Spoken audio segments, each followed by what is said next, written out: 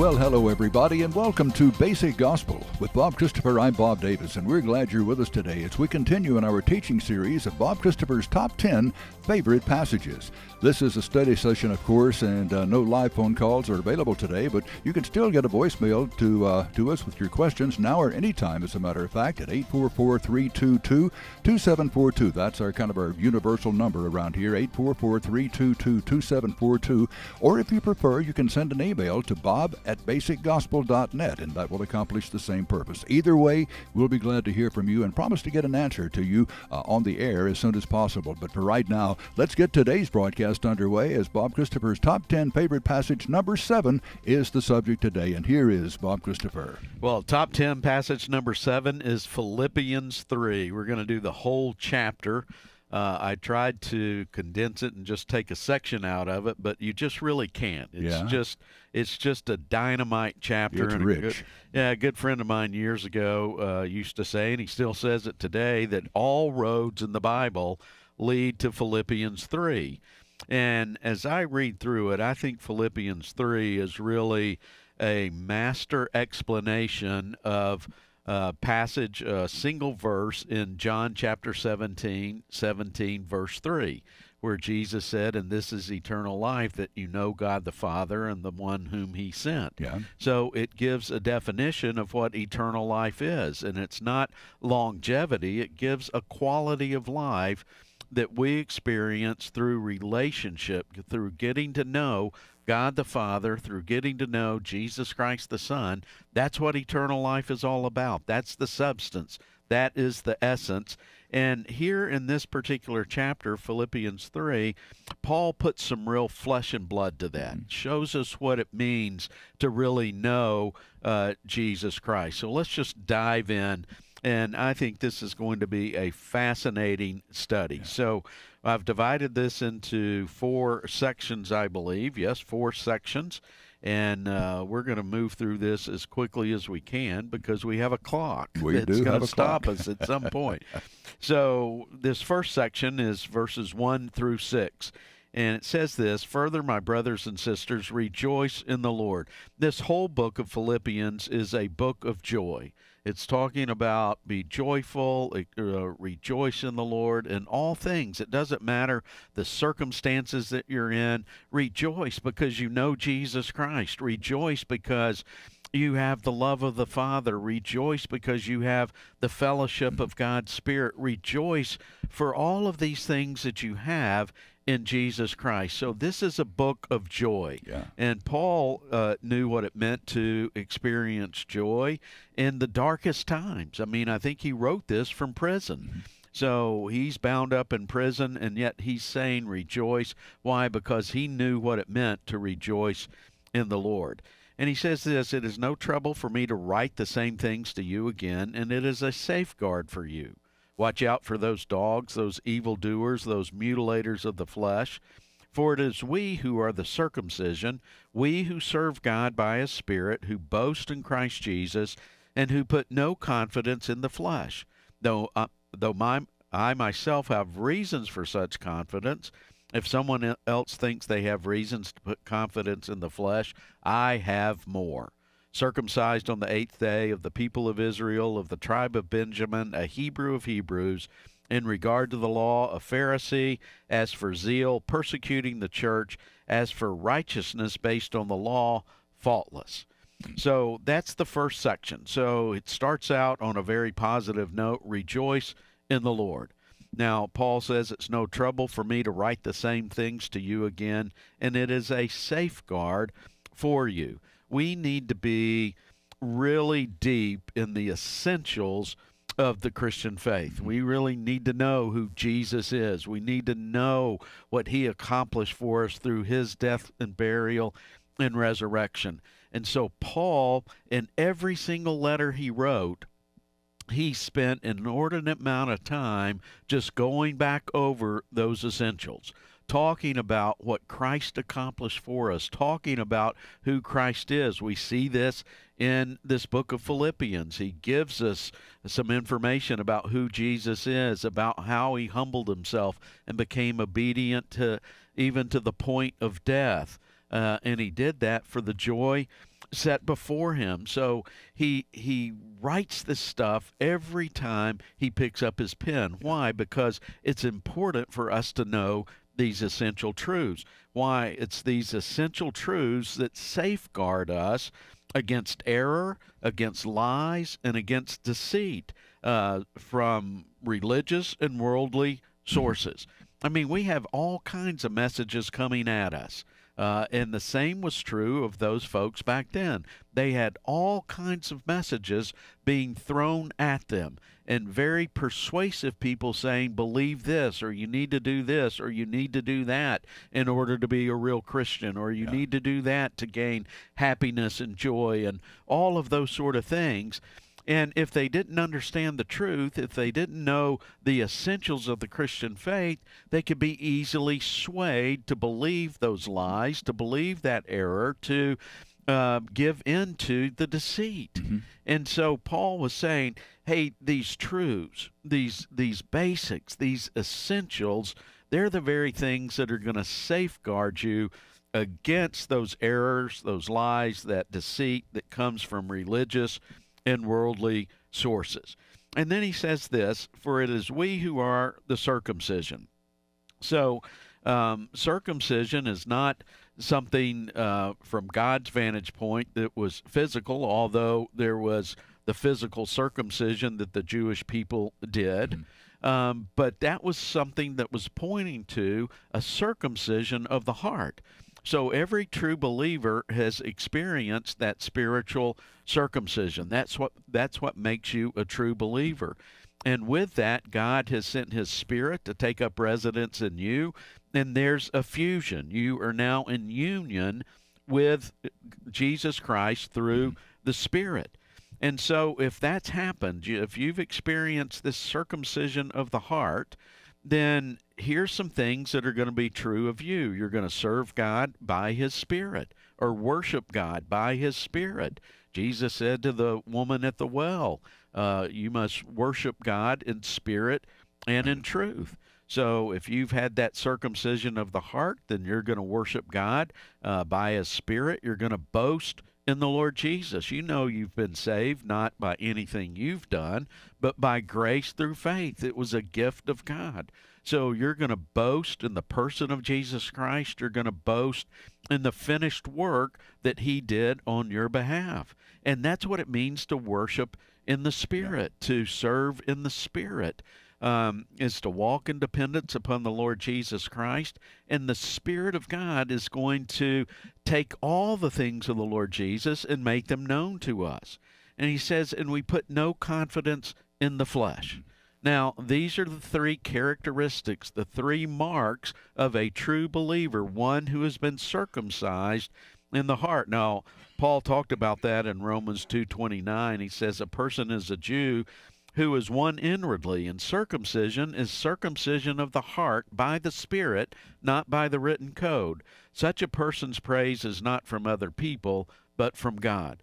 So if you've experienced new birth, you've experienced this spiritual circumcision, which makes you serve God by a Spirit, who compels you to boast in the Lord Jesus Christ, and who brings that stark reality that apart from Christ you can do nothing. So there is no boasting in the flesh. Now, Paul said, if you want to boast, now put your resume up against mine, and I'm going to beat you every single time. And he spells out his fleshly resume, that he was circumcised on the 8th day. He was of the tribe of Benjamin, a Hebrew of Hebrews, a Pharisee, as for zeal, persecuting the church, as for righteousness based on the law, faultless. But he's going to say in this next section, and we'll get to that in just a few minutes, that all of that was dung. I'm trading all that in for something more spectacular, and that's what this next section is all about. Nothing we've done, but everything that he has done. Philippians 3. It's session 7 of Bob Christopher's top 10 favorite passages here on Basic Gospel. And we're pausing for just a moment, friends, to remind you that we need your help to continue broadcasting and streaming this good news of Jesus Christ every day on the airwaves.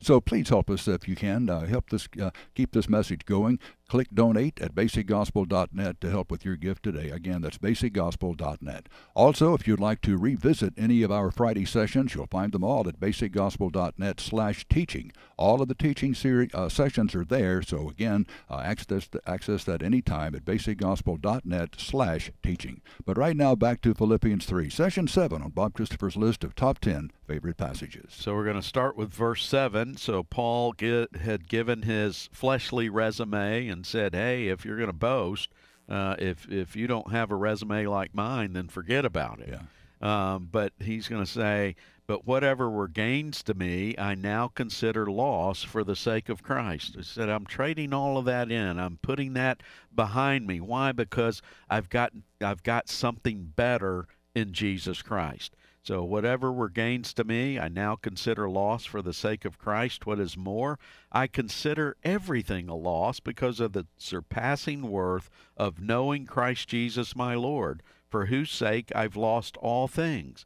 I consider them garbage or dung, that I may gain Christ and be found in him, not having a righteousness of my own that comes from the law, but that which is through faith in Christ, the righteousness that comes from God on the basis of faith.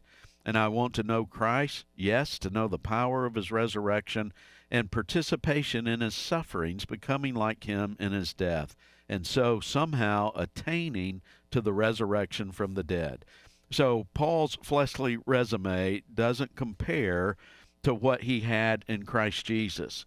And ours doesn't either. Anything that we've gained through this world, any position, any status, any power, any prestige, any financial rewards, none of that compares to knowing Christ Jesus. And that's why my friend said all passages, all roads lead to Philippians 3, because this is the pinnacle. This is what eternal life is all about. It's about knowing Christ Jesus. It's about knowing every aspect of who he is. And so when you come to Christ, when you receive salvation, when you're saved, you know, we get all excited about the fact that our sins have been forgiven. We get all excited about the fact that we have a new identity, and those are wonderful gifts of grace. But what we've gained is Jesus. Yes. He is God's gift to us. He is what we receive. He comes to live inside of us, and now his life is our life.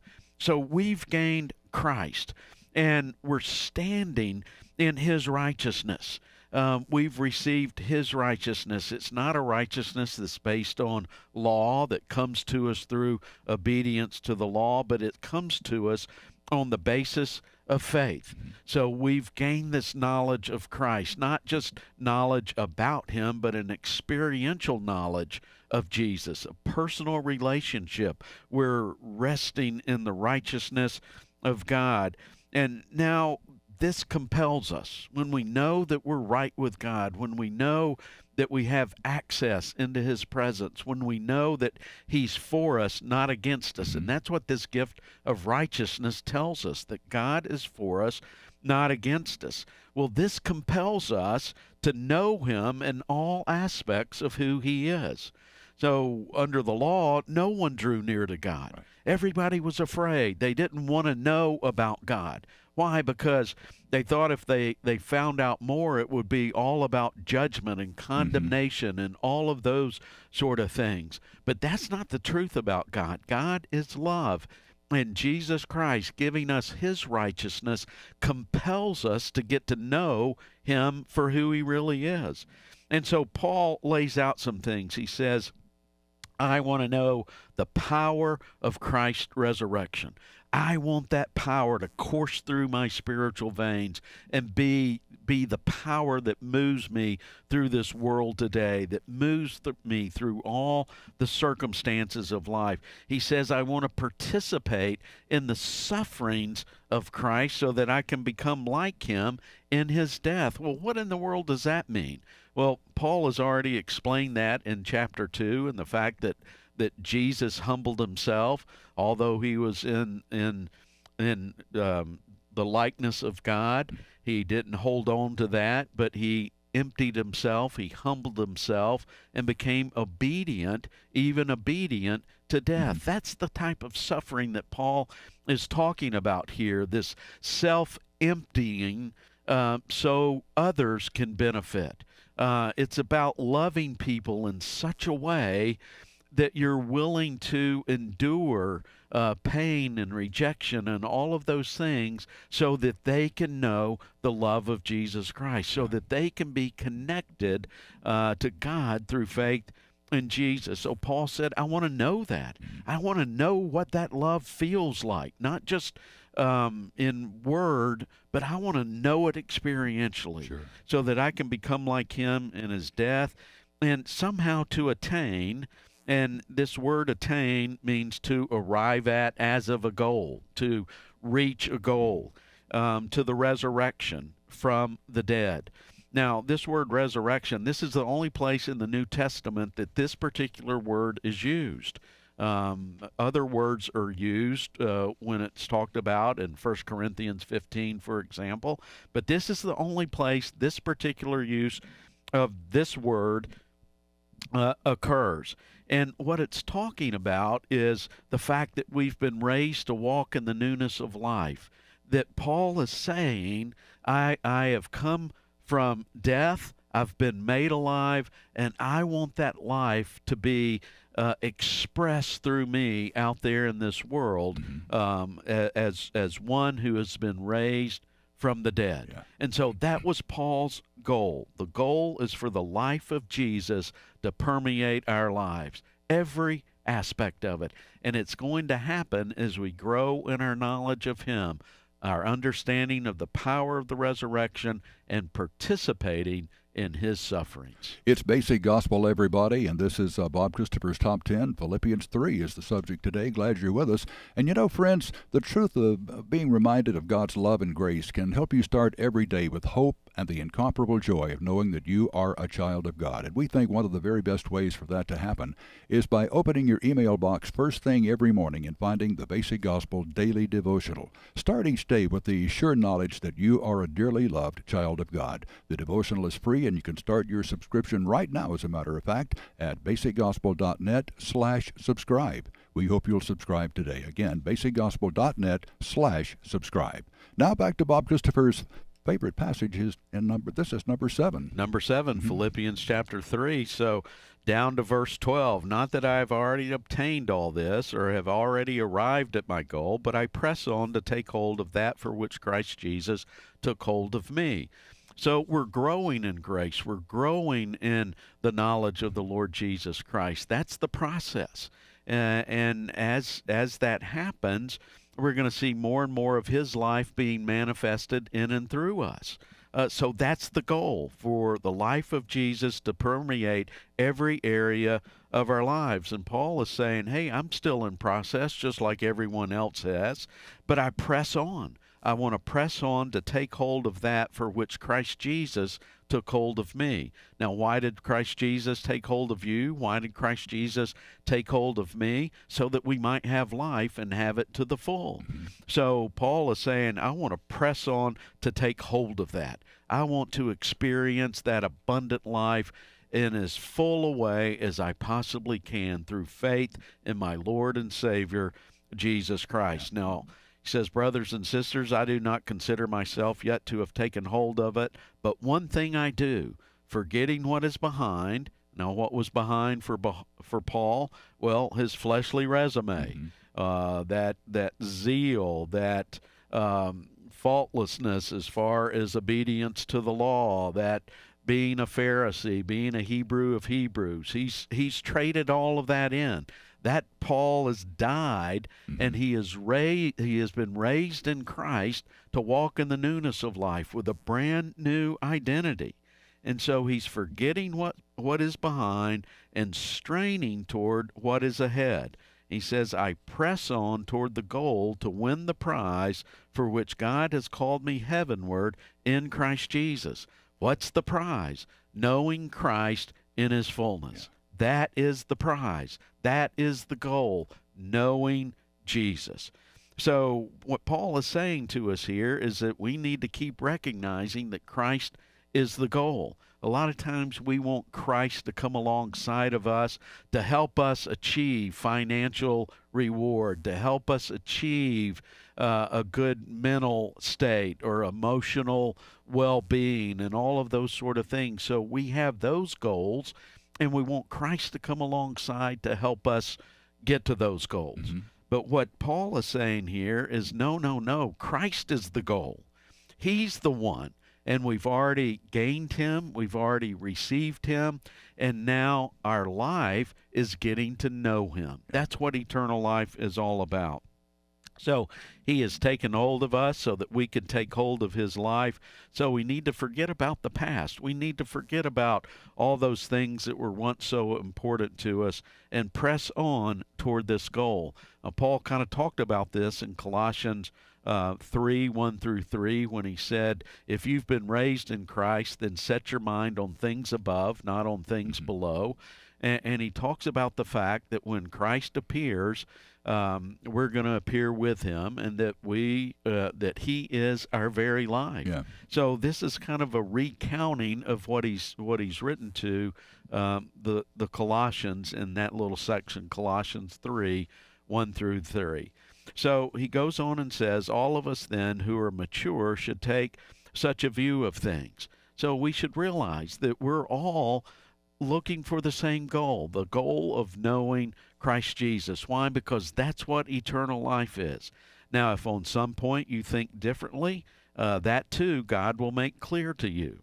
If you think differently about the goal of the Christian life, then God is going to make it clear to you that the goal is trusting him and getting to know him. Mm-hmm. He's going to make that abundantly clear. So only let us live up to what we have already attained. We've already been given this life, so let's enjoy it to the full. That's what he's saying here. So join together in following my example, brothers and sisters, and just as you have us as a model, keep your eyes on those who live as we do. How did Paul live? By faith in Jesus Christ. He lived by grace through faith in Jesus. How are we to live? By grace through faith in Jesus. That's how we experience the abundant life. That's how we grow in grace. That's how we grow in our knowledge of Jesus Christ. For as I've often told you before, and now tell you again, even with tears, many live as enemies of the cross of Christ. Their destiny is destruction, their God is their stomach, and their glory is in their shame, and their mind is set on earthly things. So you're going to encounter a lot of these enemies of the cross, and they're going to try to trip you up. They're going to try to move you away from the goal of knowing Christ Jesus. Be aware, stand firm. And here's what Paul gives as a defense. He says, their minds are set on earthly things, but your citizenship is in heaven. And we eagerly await a Savior from there, the Lord Jesus Christ, who by the power that enables him to bring everything under his control will transform our lowly body so that they will be like his glorious body. So we have this life that we're experiencing here and now, that this out resurrection, so to speak, that we can show forth to the world today. And then we have this marvelous hope that one day, when we're absent from the body, present with the Lord, that we're going to get brand new bodies that are going to be exactly like Jesus's, and it's going to happen through the power that enables the Lord Jesus Christ to bring everything under his control. Yes. So, folks, you've been given new life in Jesus. Take hold of it. Press on to know him. That's what the Christian life is all about. Absolutely. Bob, wonderful. Thank you for all of those thoughts. It's just really good stuff, as I always like to say. Yes, indeed. Well, friends, thanks for being with us today for Session 7 in our study based on Philippians 3, Bob Christopher's top 10 favorite passages, of course, and we'll do it with number 8 again next week. But in the meantime, if you have a question about anything you've heard on Basic Gospel, or in general for that matter, the phone line is always open for you at 844-322-2742. Again, 844-322-2742. We love hearing from you, and we'll be glad to address your question on Basic Gospel. Again, that number, 844-322-2742. Please remember also, we need your support to keep the good news coming. You can donate now or anytime at basicgospel.net. Well, for that Bob and this Bob and all the ministry staff, I'm Bob Davis, and we hope you'll be with us again on Monday after a great weekend of the Lord Jesus Christ. We'll see you then. Bye-bye.